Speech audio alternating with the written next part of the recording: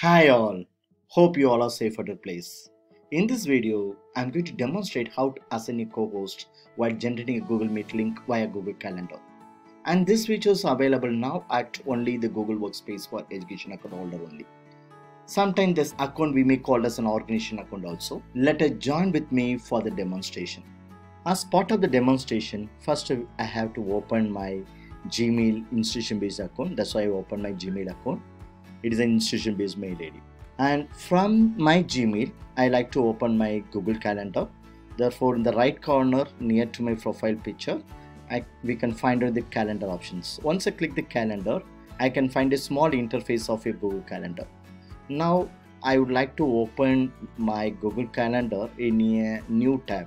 So due to the reason what I'm going to do, in the top right corner, we are finding the open a new tab. So this way we have to open a Google Calendar as a new tab. Now my intention to create an event as a Google Meet link.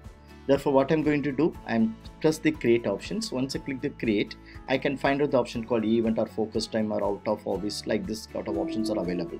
But my intention to create an event as part of the Google Meet. Therefore I'm click the event. So once I click this event, I can find this kind of small interface. In this particular small interface, we cannot find all the options which is available in the event. Therefore, my intention to open a full screen of this particular interface. Therefore, I am clicking the more options. Once I click the more options, I can find the entire event options in a full screen. Now, the first thing I like to add is an add title. Therefore, I am clicking as a demo event. I am giving this the title of the event is a demo event. Then we can fix the time schedule. Next things, we have to generate a link. Therefore, what I'm going to do, once I click the add a Google Meet video conferencing, we can find a Google Meet link now. So now this way we have to generate a link. So after generating a Google Meet link, we have to add some of our colleagues as a guest. So here for demonstration purpose, I'm going to add two of my colleagues as a guest here. So I'm adding one of my guests of my faculty as a Mary Vinita Thomas.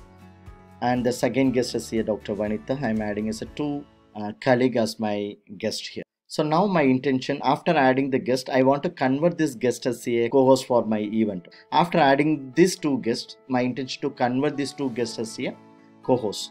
For this, what I'm going to do, I'm going to the left side of join Google Meet, and there is a option called copy. Then next is a video call options. All the video call options we have to do here only. If I click these video call options, you can find one more interface. There we can find the host control. There we have the share the screen and send a chat messages. These are things we have to control here. And the main feature which I like to highlight here, the co-host. Once you click the co-host, we can find the option called add a co-host. So we have to type the mail ID of them. The first faculty, Mary Vinita Thomas, she is my colleague. There I am clicking her name with the mail ID. Once I type the mail ID, we can find out the photos, profile picture and all. We can select them.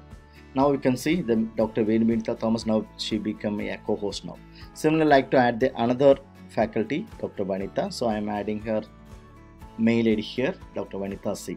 So like this, I am adding the two hosts for this single event.